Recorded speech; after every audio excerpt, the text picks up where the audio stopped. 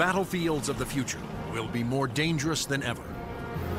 In the 21st century, there will be threats to our freedom and security like never before. But will we be ready? Battles will be fought on land and sea, but they will not be won without supremacy in the air.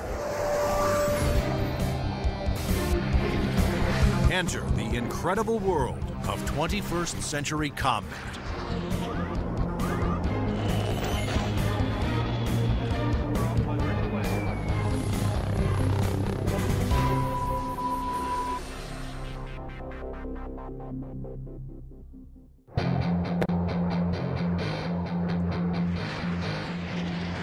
Air power is the dominant strategic force. It's air power that lets you influence events and respond to events quickly. It's air power that lets you fight a war without putting hundreds of thousands of people on the ground. To date, Air Force F-15s have won more than 150 dogfights against enemy fighters without a single loss. And the Navy F-18 Hornet is widely recognized as the world's best carrier-based fighter bomber. But in the future, neither the F-15 nor the F-18 will be able to survive against deadly enemy anti-aircraft missiles. Surface-to-air missiles, or SAMs, are going to represent the biggest threat. Those very formidable systems developed in Russia or China will have to be taken out of action very quickly in any future conflict. The fighter of the future will need to be stealthy to slip past enemy radar. It must be able to take out anti-aircraft installations.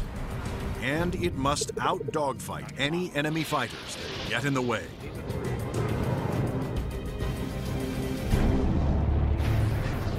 That future fighter is already here.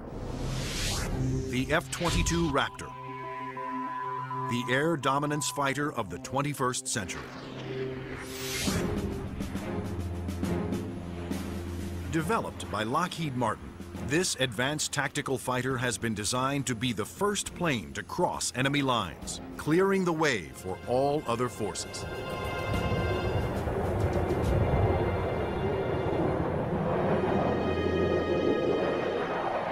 The F-22 is both an air-to-air fighter and an air-to-surface fighter, so it can drop precision weapons. That means it'll be able to go in early in a conflict, knock out all the air defenses that an enemy has, and also take out certain ground targets.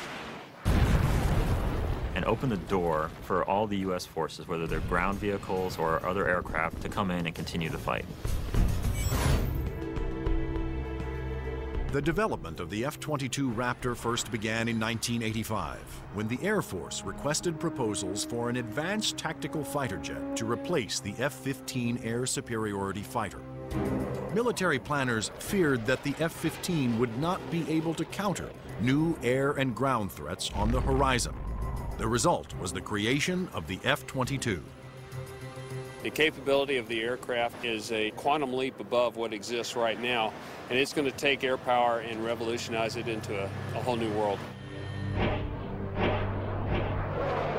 In the battles of the future, stealth will be critical for all new fighters to avoid being seen by enemy radar. Non-stealthy aircraft just will not survive in the air battles of tomorrow. Stealth technology was created to counter advances in radar.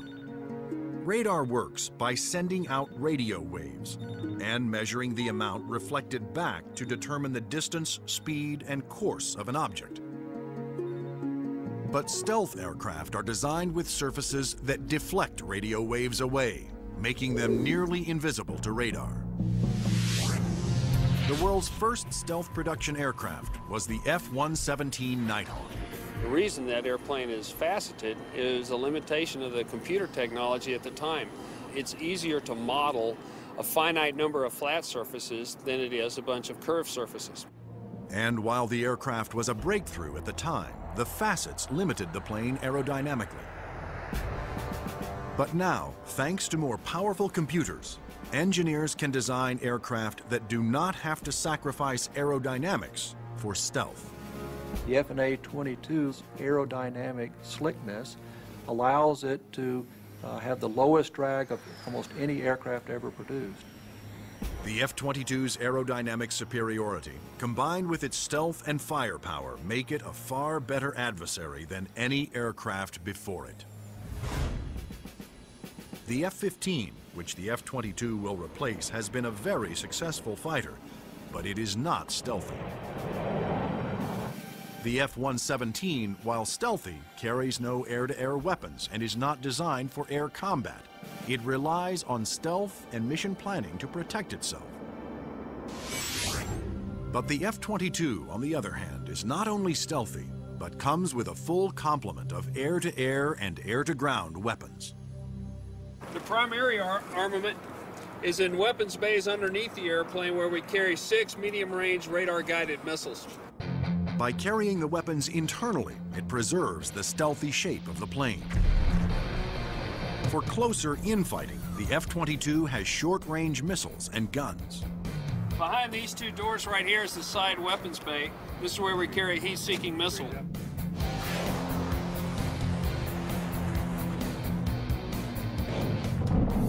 For close-in armament, the Raptor is equipped with the M61A2 cannon. The muzzle is hidden right behind this door right here. It's hidden because of the stealth characteristics of the airplane. Cannon carries 480 rounds and is capable of shooting 100 rounds a second. The F-22's advanced weapons systems will make it a formidable interceptor, as will its unique ability to find enemy aircraft without revealing its own position. When other planes use their radar, they become visible to every other radar system in the area. But that's not the case with the F-22. Perhaps the highest tech part of the airplane is the radome itself. Not only does the radome have to be stealthy, but it has to be able to transmit and receive its own radar signals. How the F-22 radar achieves that remarkable feat is classified. But what is known is that the F-22 can see enemy aircraft at a distance while remaining invisible to them. The first time that the bad guys will really know there's an F-22 in the area is when one of them blows up. Along with its advanced radar system, the F-22 is the first fighter to have supercruise, the ability to travel faster than the speed of sound without using its afterburners. A jet's afterburners boost speed by pouring fuel directly into the hot blast of the engines, adding fiery extra thrust. But afterburners are also wasteful, consuming enormous amounts of fuel, dramatically affecting the range and duration of a plane's mission. But the F-22 doesn't have that problem. Without using afterburners, it can supercruise at an incredible 1.5 times the speed of sound, over 1,000 miles per hour. This is all about our pilots being able to go fast, minimize the amount of time they are exposed to any threat, do the mission that we've sent them to do, turn around and come home safely. The F-22 is presently the only fighter in the world with supercruise, but it wouldn't be possible without a very unique set of engines. The goals for Pratt & Whitney were to provide a transformational engine that the Air Force needed, one that was stealthy, maintainable, and fast. The F-119 PW100 was developed by Pratt & Whitney after years of research. It sets the new standard for jet engines. Along with its incredible supersonic ability, the F-119 incorporates thrust vectoring. Here we are at the rear end of an F-A-22 Raptor. First thing you'll notice are the nozzles for the F-119 engines. In flight, during a maneuvering dogfight, they actually move up and down and vector the thrust of the engine to provide maneuverability. It helps us turn inside any foe, maneuver at low or high speeds to outmaneuver another airplane or potentially an enemy weapon that's headed towards us. The F-22's stealth, supercruise, and vector thrusting are impressive breakthroughs, but its most outstanding feature may be its ability to nearly fly itself through advanced computerized controls. It relieves the pilot of all the duties, gives the pilot total freedom to just look out engaged in the combat scenario. In addition to monitoring its own performance, the F-22 constantly gathers data on other aircraft in the combat area and presents the most important information to the pilot. We're going to have information passed to us from either unmanned vehicles or from off-board sensors so that we can integrate data and use that information for targeting. And it's the way that we are driving our forces in warfare. We are much more integrated with both other services and with other platforms, and the F-22 fits right into that concept. The F-22 Raptor's total package of avionics, stealth, supercruise, and thrust vectoring make it the most technologically advanced fighter today. I've never been in an airplane that accelerates as fast, that's as agile, the ability to turn very sharply, and it just brings a great combination of the speed, the stealth, and the avionics to the fight that nobody else is going to be able to touch. But there will be future competitors, like the Russian Sukhoi 37, which features thrust vectoring and a radical forward swept-wing design. And the fifth-generation MiG, the 1.22, which some have nicknamed the F-22ski. The Russians are still very active aircraft developers. They've got a variety of technologies that they're continuing to improve upon and that can be made available to our future enemies. And so that's why we have to stay on top of the technology that we are developing and make sure that it is able to take out anything that other countries develop. When you look at the adoption by China of the Su-27 and the fact that it'll probably be modernized and improved, that brings up the need for more advanced fighter aircraft in the US. And that's one of the main reasons, I think, why the Air Force is so insistent on the need to have the F-22. In addition to Russia, other U.S. allies are producing advanced interceptors for export that are superior to the F-15, such as Sweden's JAS-39 Gripen and France's new Rafale. Germany, Italy, and the UK have joined forces to create a Eurofighter, the Typhoon. If these planes fall into unfriendly hands, the U.S. Air Force will need the F-22 to maintain their advantage. We're always going to go into war wanting to have that air dominance, and the F-22 is going to be the big boy on the block that can help us to do that. In future combat, the F-22 is to be joined by another stealthy aircraft, the F-35 Joint Strike Fighter, the ground attack bomber of the future. Designed for the U.S. Air Force, Navy, Marines, and Britain's Royal Navy, the question is, will it work for every user?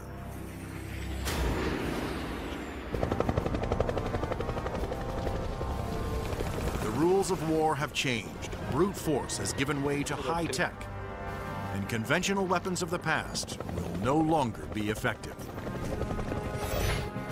In future battles, the F-22 will be the first fighter to cross enemy lines, surgically removing air and ground targets.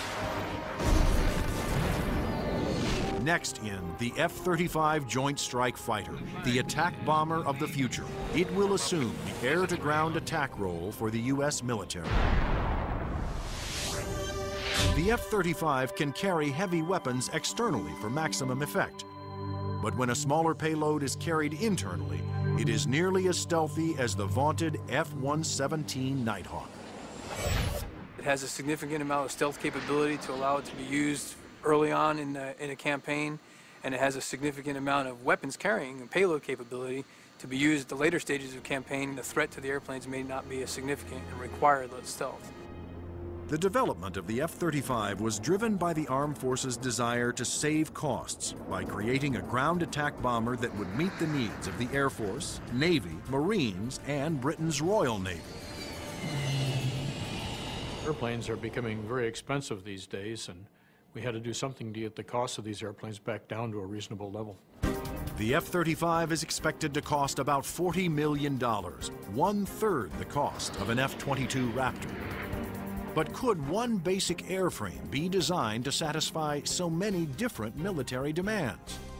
Each armed service wanted a stealthy ground attack bomber, but the Marines also needed a plane with short takeoff and vertical landing capability.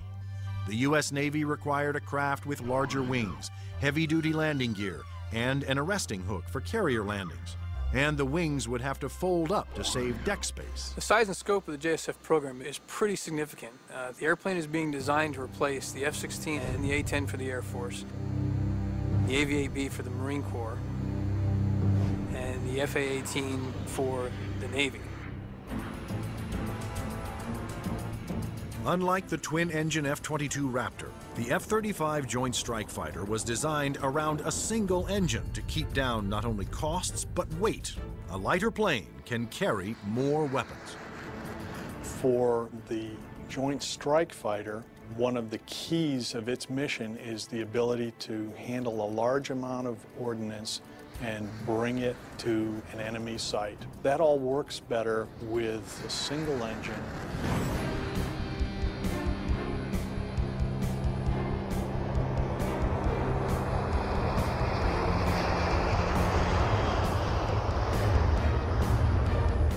The Air Force version of the Joint Strike Fighter, the F-35A, made its first flight attempt on October 24, 2000.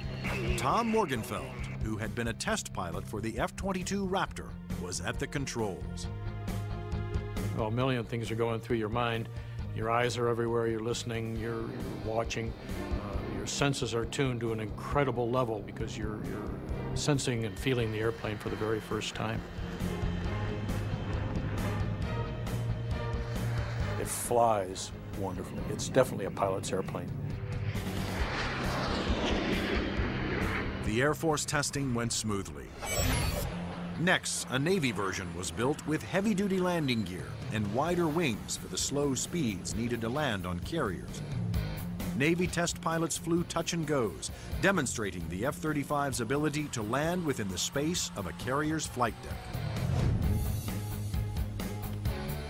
But the most difficult challenge still lay ahead for the F-35 program. The Marine Corps needed a version that could perform short takeoffs and vertical landings, STOVL for short.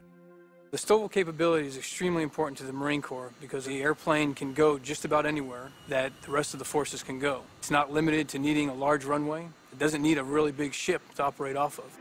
Engineers at Lockheed Martin, the designers of the F-35 Joint Strike Fighter, took a hard look at the AV-8B Harrier, the STOVL fighter that the new aircraft would have to improve upon. The Harrier is a great airplane if you look at the fact that it's basically 1960s technology. It's achieving all those wondrous STOVL flight sort of maneuvers without the aid of a lot of computers. The Harrier's ability to take off, hover, and land vertically is achieved by vectored thrust. The powerful force of its jet engine is directed downwards through 4 nozzles that can pivot 90 degrees. I was brought in because I am a Harrier pilot with almost 1,600 hours in that airplane. So all of the lessons learned I have from the Harrier airframe and operational experience I have, I was able to bring to the program and use those to help evaluate the X-35 STOVL version. For hovering, engineers gambled on a radical new system. They planned to supplement the vectored thrust method by harnessing the jet engine to a drive shaft that would power a fan to blast air downward. In 1991, we unveiled this shaft-driven lift fan system to the technical world. Some actually said, "You gotta be kidding me. Are you guys serious?" The lift fan required doors to open behind the pilot on the top and bottom of the plane to draw in more air. The fan would blast air down mid-ship, while the jet nozzle in back swiveled, blowing its powerful exhaust down to create a balanced lift force. The shaft-driven lift fan system allows you to harness a lot more energy out of what the engine is producing. But harnessing a jet engine to a drive shaft proved to be extremely difficult. The mechanical energy we were dealing with in the shaft-driven lift fan system was very large. We had 28,000 horsepower being transmitted from the drive shaft from the main engine to the lift fan. And that's similar to the power going through a U.S. naval destroyer. The lift fan's ability to blend large amounts of cool air with the hot jet exhaust provided another important benefit. One of the things we learned in JSF was to combine the jet exhaust to get a lower combined temperature than the Harrier. This allowed us to avoid some of the problems with concrete, where the concrete would actually burst and explode under the high temperature and high jet exhaust from the Harrier. At the Lockheed Martin test facility in Palmdale, California, the revolutionary lift fan system was put to the ultimate test, in the air. If the lift fan failed during hover, the plane would crash.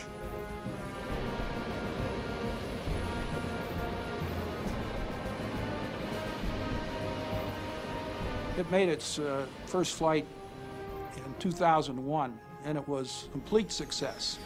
And at that time, I didn't hear any more from the people who had been saying for years, this thing will never work. It worked. Now, all three versions of the F-35 for the Air Force, Navy, and Marines are being developed and further tested for mass production. The United States, Britain, and their allies are expected to order more than 4,000 Joint Strike Fighters, which will replace most American-built fighter bombers in use today. The handling qualities and performance are stunning. It really is a pilot's airplane. It sort of makes you feel like a little boy. You want to take it home and tuck it under the pillow with you at night. It's just a pilot's airplane. In future air conflicts, the F-22s will be used to establish air dominance. Then waves of stealthy F-35 Joint Strike Fighters will use their superior weapons-carrying abilities to attack other major ground targets. The Joint Strike Fighter is going to be the backbone airplane for hauling freight. It is going to be the muscle part of sustained forces. Commanders can also alter an F-35's mission in the air as situations change during the battle. There are a variety of ways for the F-35 to bring in information from external platforms, other airplanes flying around the battlefield, satellite-based assets, ground-based assets. All that information can be presented to the pilot in the cockpit and allow him to be more of a tactician and manage the tactics of the game that day instead of worrying about the nuances of flying the airplane. The pilot's job will be to supervise the process of identifying the target and then to give consent for weapons release.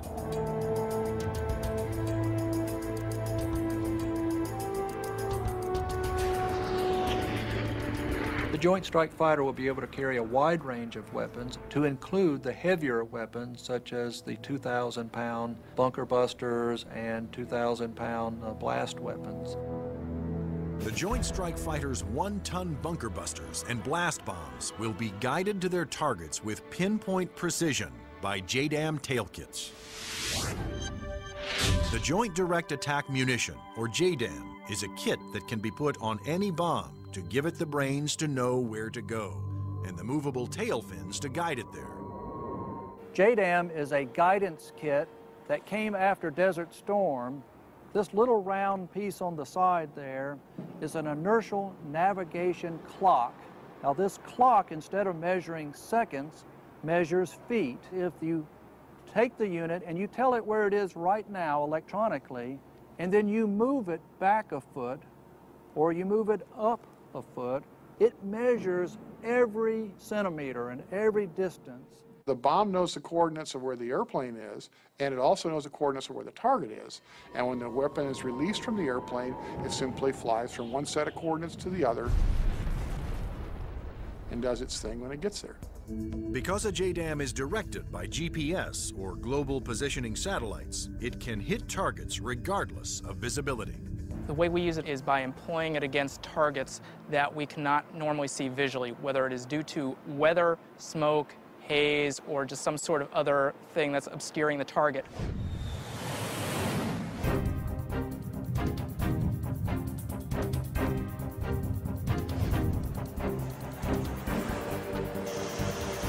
As a JDAM falls, its inertial clock keeps track of its position and signals the tail to make course corrections, directing it to the target.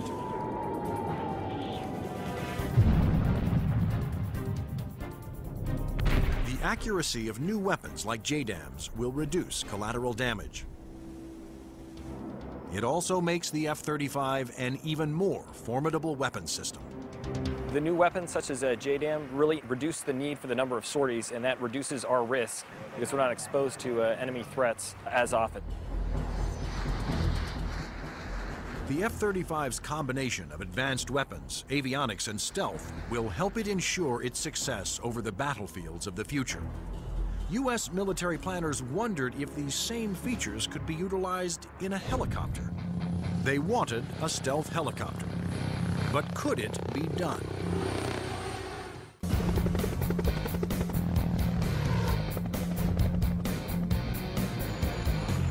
Over the last 50 years, helicopters have evolved from slow-moving multi-purpose support vehicles to fast-moving frontline attack ships. But in the high-tech wars of the future, speed alone is not enough. Information is the key. There's three elements that are critical to warfare. The ability for you to know more than the enemy, the ability to maneuver quickly around an enemy and gather more information about them, and the ability to provide precision firepower at the enemy. In future conflicts, after the F-22 Raptors and the F-35 Joint Strike Fighters have cleared the way, surveillance and attack helicopters will support ground troops as they move in to secure the area. We like to be down low where the action is, and we like to be down low where the threat can't see us. But at such low altitudes, helicopters are vulnerable to a wide assortment of ground-to-air weapons. All the simple systems, the guns, unguided rockets, the surface-to-air missiles, it's got to deal with all of that, and it's got to deal all of it effectively.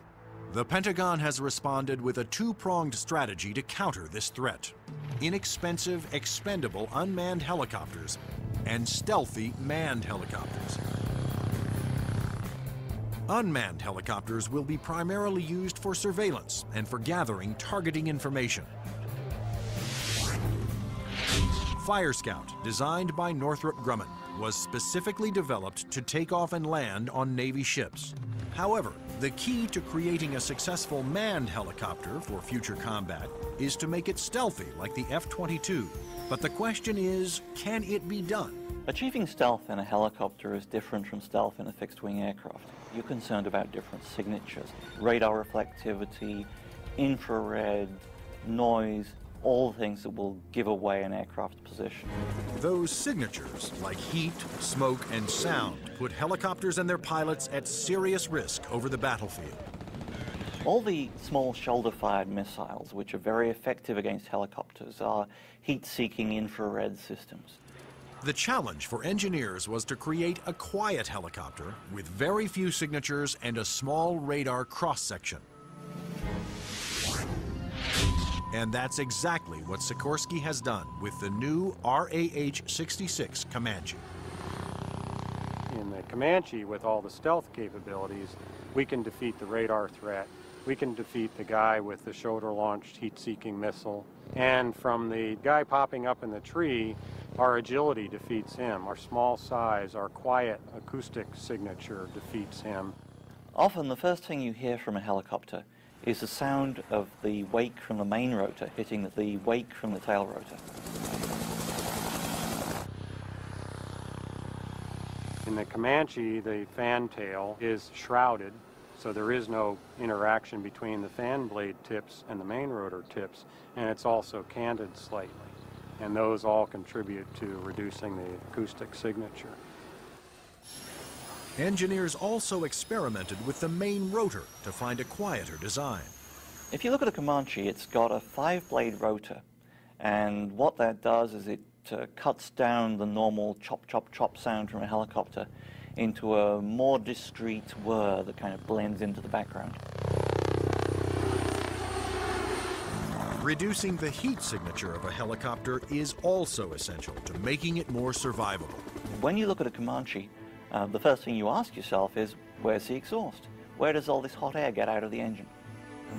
The Comanche's exhaust actually escapes through the tail boom, where it is instantly dispersed by cool air from the rotor. That missile has to have something to home in on, and that's a heat signature. Comanche defeats that by the engine exhaust being mixed with ambient air and cooling it so that there's no longer a heat plume for that missile to home in on. To defeat radar, the Comanche utilized the stealth secrets first developed for the F-117 Nighthawk. There are no radar-reflecting right angles on its outer fuselage, and all weapons are carried internally to help keep its stealthy shape. What's interesting about the helicopter is some of the things that achieve stealth actually make the helicopter better. Things like the retractable landing gear and the retractable weapons bays, that also makes it sleeker and faster. So once you've bought into the stealth part of it, you get other superior attributes. The main role of the Comanche is to give commanders an overview of the battlefield by providing up-to-the-minute information. Comanche is going to be basically their flying cavalryman. It's going to dart in and out, slash and cut, be a reconnaissance vehicle. As Comanche's two pilots gather data, their computer shares that data with other Allied forces. When the Comanche finds the enemy, he's going to kind of direct like a quarterback to apply the firepower to defeat that enemy.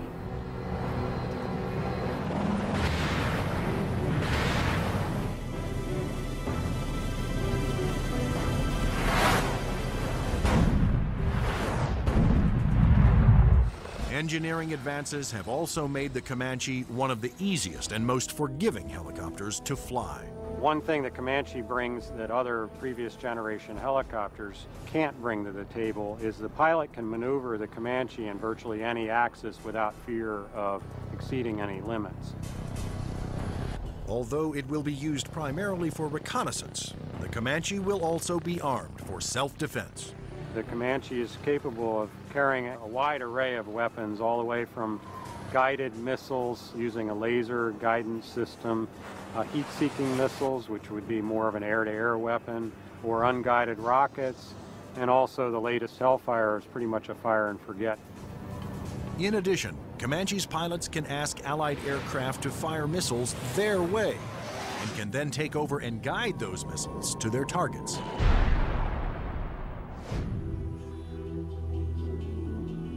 If the Comanche is hit, its computer system can often fix itself by reassigning vital functions to undamaged computer cards.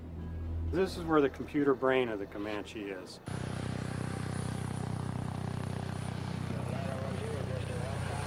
In support of its reconnaissance mission, Comanche can control as many as 5 unmanned aircraft. When the Comanche may be employed, it may have little vehicles that it launches out, so it has its own little eyes over the hill so it can see what's going on without putting itself at risk. In addition to launching its own unmanned air vehicles, Comanches may be aided on the battlefield by swarms of LOCAS, small intelligent missiles with their own computer brains. It's about 31 inches long, weighs a little over 100 pounds, carries a single warhead, has a laser radar. In other words, it has a scanning laser beam that generates pictures. The LOCAS also communicate with each other and cooperate in searches and attacks. You could have a swarm of LOCASes, each of which has its own eyes, each of which is thinking, but each of which is communicating with each other. Send that imagery back to the operators who could either use these as surveillance probes or, in fact, as weapons themselves. Weapons like LOCAS reflect the trend toward electronically linking all Allied forces and weapons so that information can be shared and used by all. By networking aircraft over the battlefield, with surveillance platforms and other weapons systems, commanders can quickly change missions to take advantage of up-to-the-minute information. The key to the air battle of the future is not necessarily stealth, speed, or firepower. It's going to be information.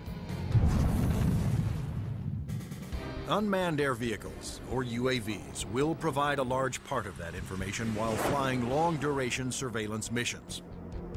So, will the Air Force of the future have no pilots? Since the very first use of airplanes in war, military planners have looked for ways to make aircraft more effective and more lethal. Once so secret their very existence was denied by the government, unmanned air combat vehicles, or UCAVs, are now poised to take the preeminent role in 21st century air combat.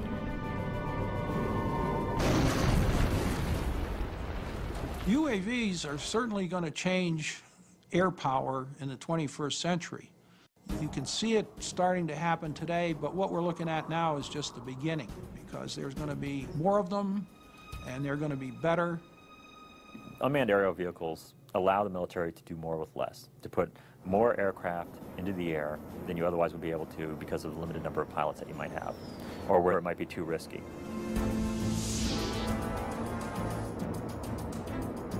In the future, aircraft that have no pilots on board will carry out the most dangerous combat missions. Today, unmanned air vehicles, or UAVs, are already taking over the role of long-duration surveillance. UAVs don't have mothers. You lose a UAV in combat and nobody bats an eyelid. One of the earliest surveillance UAVs was the Predator. It was developed in the early 1990s. When you look at Predator, basically they start off as being long-endurance systems that can really persist over the battlefield. In Afghanistan, Predators provided critical real-time intelligence. And it was there that a Predator made an amazing transformation from surveillance to armed aerial attack. Fired a Hellfire missile, an Al-Qaeda convoy, and destroyed one of the vehicles in there. And at that point, it crossed the line from an unmanned aerial vehicle into an unmanned combat aerial vehicle. Today, the new Predator B can carry up to 10 Hellfire missiles. Of course, its primary mission is still what the military refers to as ISR, or Information, Surveillance, and Reconnaissance. It's basically a poor man's satellite. I mean, you can bring it in and let it dwell in an area. UAVs transmit important visual information to battlefield commanders via satellite or other data links. Once targets had been located, identified, and cataloged, these could be disseminated to other weapons or weapon systems. Reconnaissance UAVs have multiple ways of conducting surveillance. On clear days, they use specially stabilized optical lenses that can zoom to high magnification. At night, they use infrared, and under adverse conditions, they use synthetic aperture radar to pierce the thickest clouds, sandstorms, or oil field smoke. When the radar is reflected back, it can also be used to create a 3D image of objects. If the enemy chooses to use countermeasures or decoys or deception techniques, having to beat 3 systems is a lot harder than 1.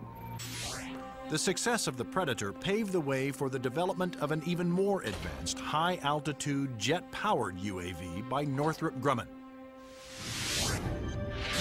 It's called the Global Hawk, but unlike the Predator, it was designed to take off, fly its pre-programmed mission, and land all on its own, thanks to the GPS, or Global Positioning Satellite System. The Global Hawk is basically a much larger version of the Predator. It has higher altitude capabilities, increased payload. It can carry a lot more sensors, a lot more communication devices, and it can loiter over a battlefield for up to 35 hours. The Global Hawk can stay aloft for a day or more, providing constant near real-time video surveillance over an area the size of Illinois. Predator and Global Hawk give us an up-close view, which is something you can't get from a national asset, which would be a satellite type of thing. Though still in development, the Global Hawk had a dramatic impact during Operation Iraqi Freedom. A single prototype provided information to Allied forces on 55% of all time-sensitive targets, including mobile Scud missile launchers.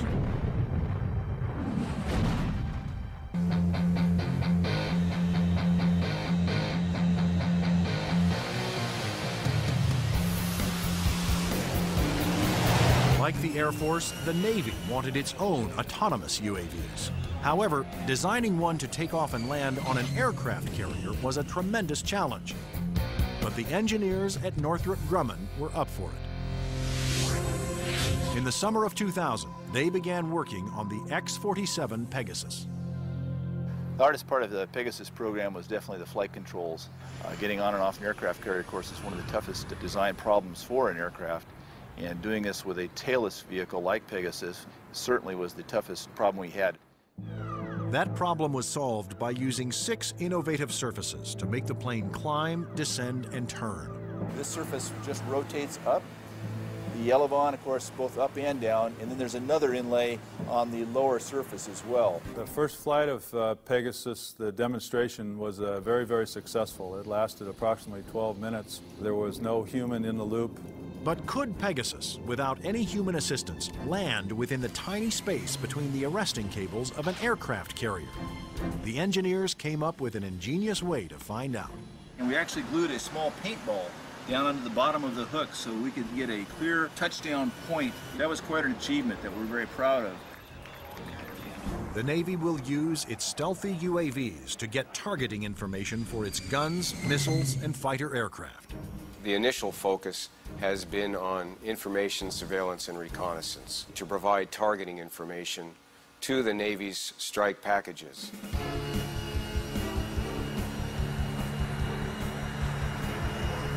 But many future UAVs, such as Boeing's X-45 unmanned bomber, will be heavily armed. Although flying pre-programmed missions, armed UAVs will still need human permission to fire. It has to know where friendly forces are on the ground, where civilians might be, where collateral damage, i.e. hitting a church or a mosque, might be an issue. So there is an element that we always retain where a human in the loop is important. You can have a weapon that's doing its own surveillance and has its own ability to engage a target. And that gives you a level of dominance that we're just emerging on right now. In the not-so-distant future, there will be even more radical aircraft and airborne weapons systems. Everything from electromagnetic pulse weapons to powerful airborne lasers to hypersonic aircraft that can fly to anywhere in the world in 2 hours or less. But how soon will these high-tech secrets become a reality?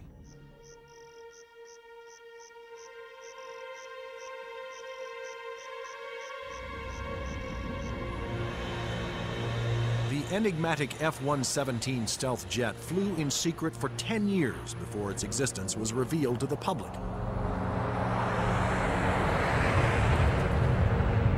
Some of the unclassified projects that are acknowledged by the Pentagon seem more like science fiction than reality. The military is designing a weapon system designed to neutralize an enemy encampment or factory without destroying it and scattering nuclear, biological, or chemical materials. Electromagnetic pulse, or EMP weapons, will blast a highly concentrated magnetic field towards its target, overloading and destroying any electrical components. The small electromagnetic pulse weapons offer some pretty startling capabilities. You can essentially completely destroy an enemy's electronic infrastructure in a very precise way. You can fly over a small facility, only a couple of acres, fire it, and suddenly none of their computers work, none of their weapons work, none of their electronics at all will work. Researchers are also experimenting with an airborne chemical laser. An entire aircraft has been turned into a chemical energy plant that points that laser at a target and burns through missiles. This aircraft will fly at higher altitudes and will primarily be used for Scuds or for ballistic targets that would be fired from one country to another.